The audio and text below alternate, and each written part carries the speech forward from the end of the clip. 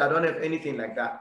So the indicators, every single indicator, thousands of them out there, they can all of them be allocated into two types, lagging or leading. Don't force to know indicators by name. Know them by type. I'm emphasizing.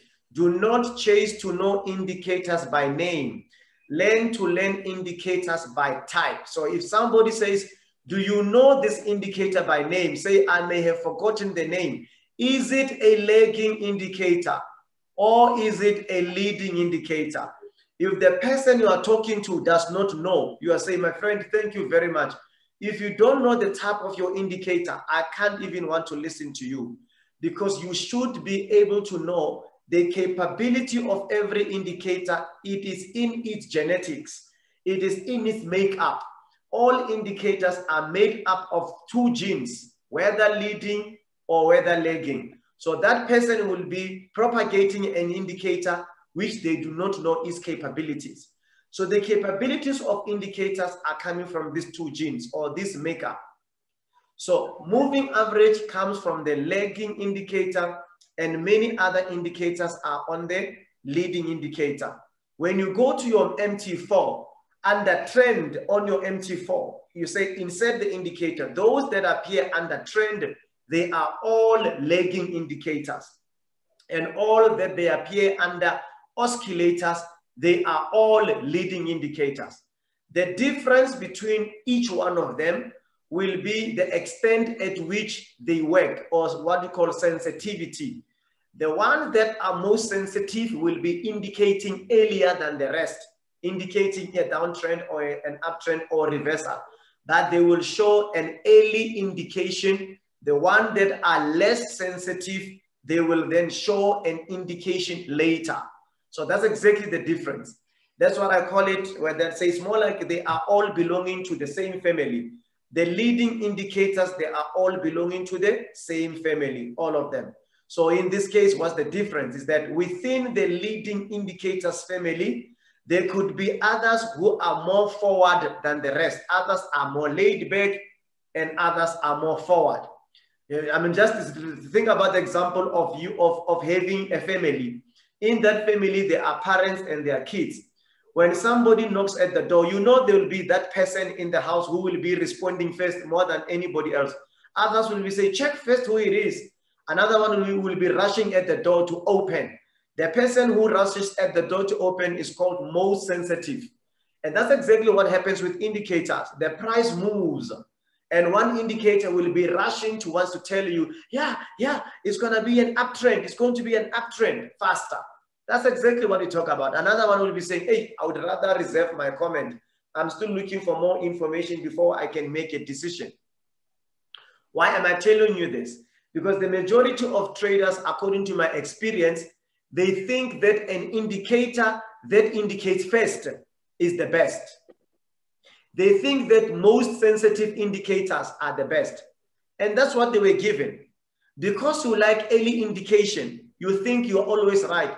The majority of indicators that are being formed and being sold on Facebook and on every social media are mainly leading indicators that are most sensitive.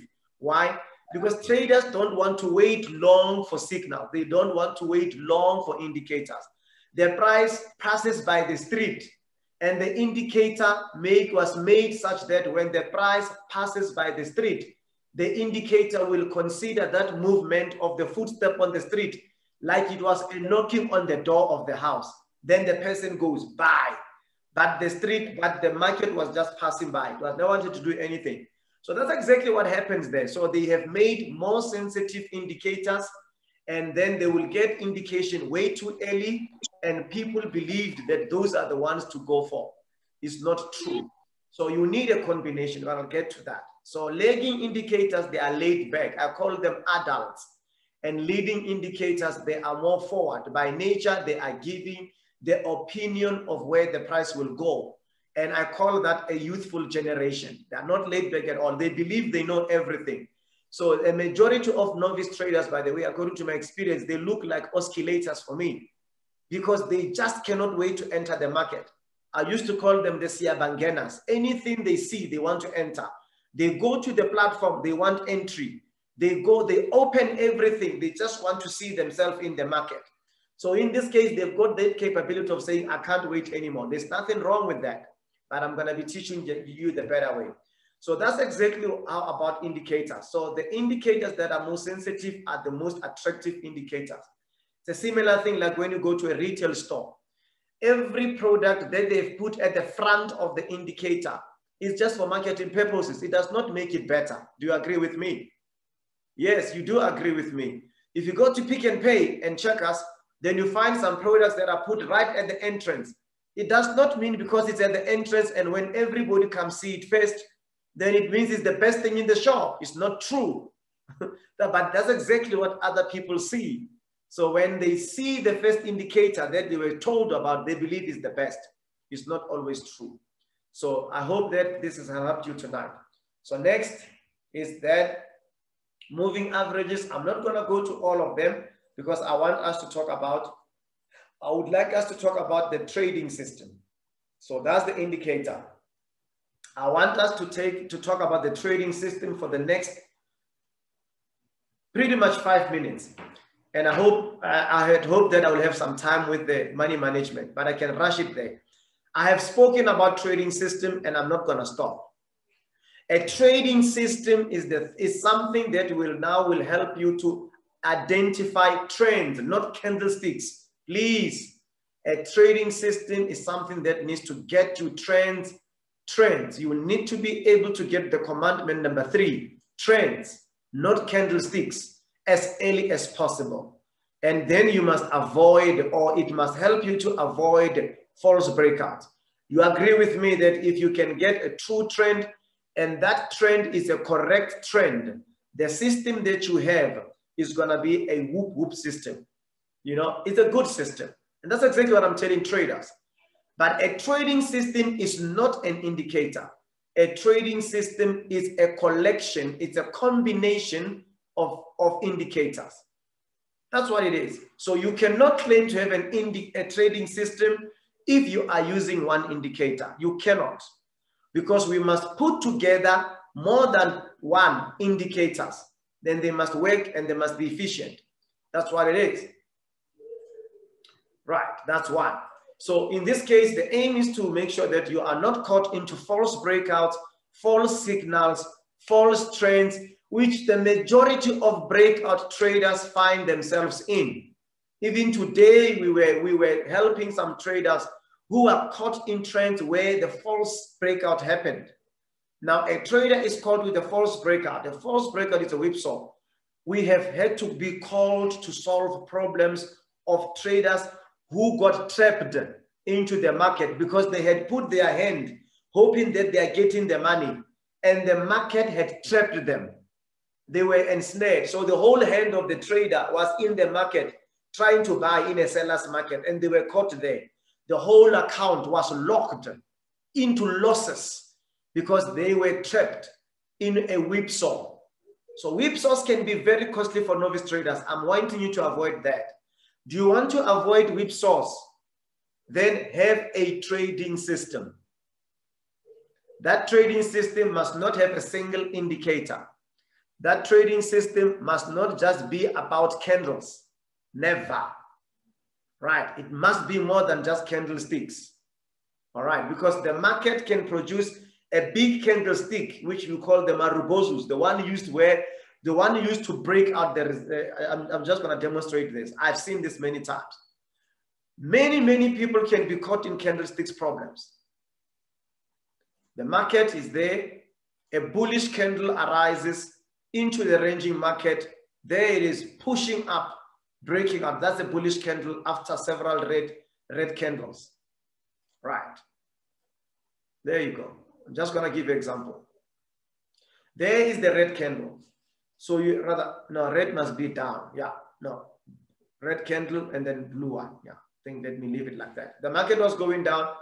The green candle came. Then there is a breakout. Then they witness a breakout. Then they see this breakout. What do? You know what they will do, right? They're all going to have a buy. That's exactly what's going to happen. they're going to get a buy. The next candle comes. The next candle comes. Back inside. This is the resistance. This is what we deal with. I'm telling you, I'm dealing this daily. Coach, please, can you help me? My account is about to be blown. What's the problem? This is the problem. They bought there. The candle came back inside with the next candle. So the market is here and the market continues. Let me show you the West. The market continues. And the market continues. Another red candle. Watch this now. It gets worse. Another red candle. When it gets there, they sell here. I'm just showing you. Trader, I think one of you have done something like this. There is a sell. They've got a buy there. The buy did not go hit, take profit. They're on a loss. The market came here. And now this is the support. That's the support. They sell, rather the support breaks, they sell. And they call it a hedge. After they sell, I'm just going to show you. Let me just bring it down to you. After doing that, the market goes back in again. Just going to show you. The market can do this for you. Or you can be whipsawed. Then from there, the market goes up again. If you have seen this thing, I can help you can. I want this green.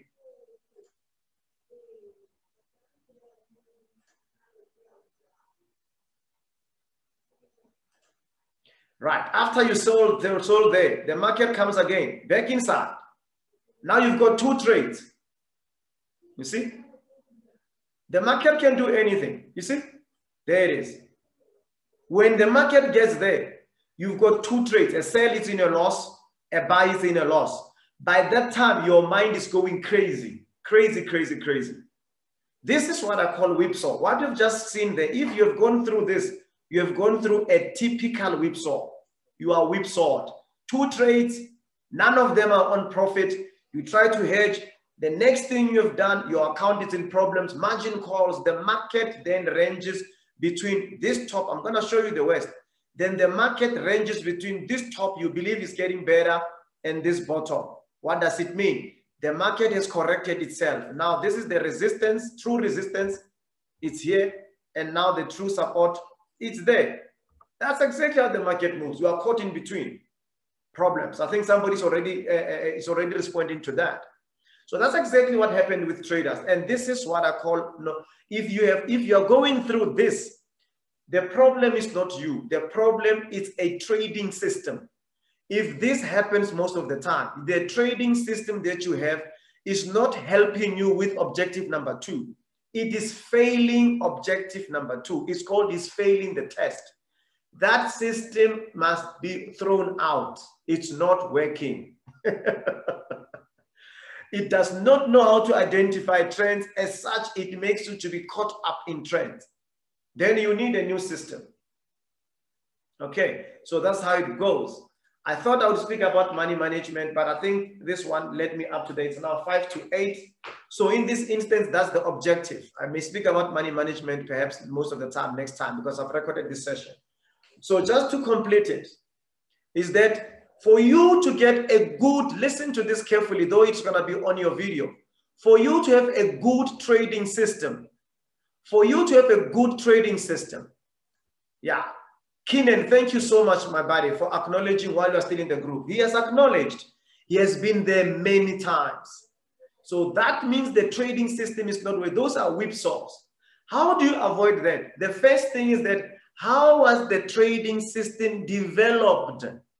If the trading system is not developed in this manner, one of the things in your trading system is leaking. A good indicator-based trading system must tell you which time frame to use. That's for those who are using indicator. Why? Because indicators, they indicate according to time frames. So if you are using an indicator-based trading system, you need this. And if you are using a trading system that use candlesticks like supply and demand, you need a time frame. Then 2, in that time frame, you need to use that you need to identify a trend, but what does it mean? You must get an indicator. Get an indicator that will get you a trend. Get another one. It must not be the same. Get another one. Say another. So you must have another. If it must not be the same indicator, number 2 and number 3 can never be done by the same indicator. Not even by the indicator that you just change settings. If, for instance, if you are using a moving average and you are using 5, 10, 15, 20, 25, 30, all those moving averages are just change settings. They belong to step number 2. You need to go look for another indicator, not another setting of the same indicator. Go look for another makeup, another one which is independent from the rest. That one will become a confirmer. Define the risk, which is where I want to stay on next time. And then define the entry and the exit. Why do traders make a loss? As I have always said, I once went to one of the companies that were doing education, and they said, come and just do one session with our traders there. I went there and I saw hundreds of traders. In fact, it's like they knew I was going to come. I think they were told that coach, they called me Sebza will be coming. And the room was filled with hundreds and hundreds of traders. There was no space for them to sit on. And I was taking them through this. And when I finished, they could not believe what they heard, because they said, we are hearing those things for the first time. Let me just tell you what happened. If you are a trader right now, and if your trading system firstly tell you to enter the market first, which is what happens. Some trading systems, they have made this to be number 1, this one number 2, step number 2, this one number 3, this one number 4, this one number 5. What am I saying? They are saying, get me something that will make me enter the market. So entry is always number 1. And the whole group in that class, they said, that's exactly what we were taught. They go to the market, enter the market. When they enter the market, now they are looking for exit. Because they can't find an exit, they go and check and exactly how much money am I losing if I don't exit. So in that case, they go backward. Now they go back and they check how much money am I losing? What is my risk in fact? And I only have got $100, eh? By the way, they're in the market. After they got in the market, now they remember they've got $100. They are in the trade, they're already running. Then they look at $100. They say, oh, I've got $100 and already $70 is gone. Guys, what do I do? Then they go and check the trend. Hey, let's go. Hey, is this an uptrend or a downtrend, guys? They say, hey, I also don't. Perhaps this. Now they are looking for the trend. Remember, the trade is running. They are looking for the trend while the trade is running. When they're looking for the trend, they said, but wait, but what time frame is this? Then they go to the time frame. Then they find the time frame. Someone is laughing. Kimen, when you do something like this, this is what I call, we make money this way. And we lose money this way. Simple. So if you do it from down upward, it's like you have taken somebody, you have flipped somebody. The person is walking with the head and their feet is up. If you've got money in your pocket as a trader, that's exactly what's going to happen to you. You have flipped yourself. All the money that you have in your account will be given to the broker. This is the best way of donating your money. This one. If you want to donate your $100, start by step number 5. Finish with step number 1. The results are obvious. If you want to avoid that, go for the first step. So this is how we make money. This is how we win. And this is how we lose. If you go this way, you win. If you go this way, you lose. Period. I've just told you now. That's exactly how it works. You will in fact, you will always lose, not sometimes. So in this case, you will have 3 out of 10 correct. Right, 30% accuracy, and this time you'll have 7 out of 10. Our trading system, they can give up to 7, around 7 up to 10. But that's how it works. So if you do work from entry and finding your way out, how did you get into a train if you don't know how it works? Even at least when you go there, they've written exit before you enter, you can see. So, I mean, that's what I'm saying. So I don't want to waste of your time. I think it was a very interesting session. I can see the guys are loving it. So the Keenan is asking, Coach, which indicators do we use for one time frame, identify trend, and confirm the trend? Thank you, Keenan, again, because we are under questions right now. Remember, this first, before you can fill up the missing words, you must always understand the template. This template can work for every single trading system. So in this case, you can add and remove indicators. I'm repeating, you can add and repeat indicators. So one thing that does not change is your template. Indicator in. When you do another trading system, indicator out, put another one.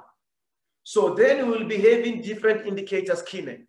So in this instance, we will say which trading system. We have got more than one trading system. It's not only one. Here at OpulenceFx, we've got 3 indicator-based trading system, not one. So the question will be, which one uses what? So when you put an indicator at 2, another one at 3, you are forming a specific trading system. Another one can have their own trading system for as long as the template is the same. So at OpulenceFx, we do not change templates. We change indicators to develop different systems. So we don't have, so I'm not going to answer you tonight. And I'm going to say when you attend intermediate, you are learning a specific trading system. We take specific indicators, we give them specific roles. Then we can decide, and then we've got rules of entry and rules of exit after. We go to another system. We take indicators, whatever they are, we give them specific roles. So these are called roles of indicators, number 2 and 3. They are not. So the role is not defined by a person. When you are going to a company to work, you are already finding your position ready for you. You are not coming to define it.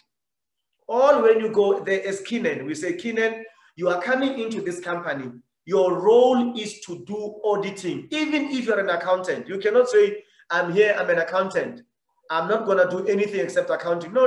You can't tell us here. You are here in a company.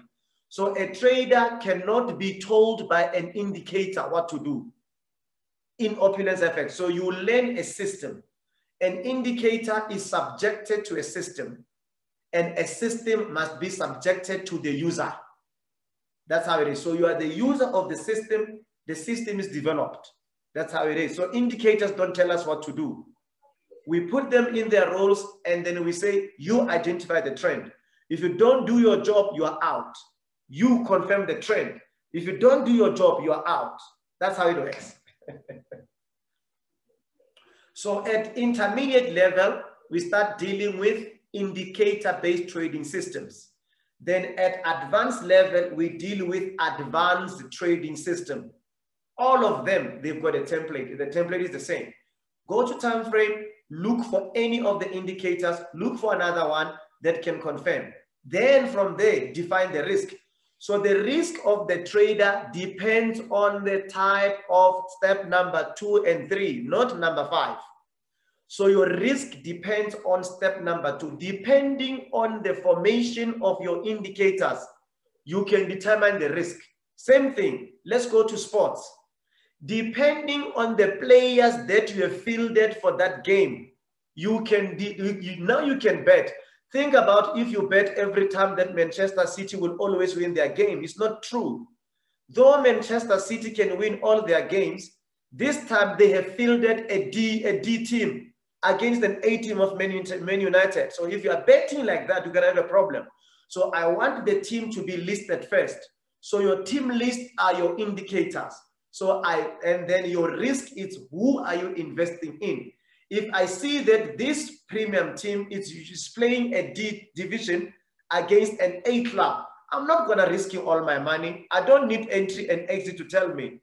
I may even choose not to enter that market because the risk is high. I hope you guys are catching me, and I hope you understand. This is the basics of a good, solid foundation for a trader who wants to trade sustainably. Because of time, let me leave it here.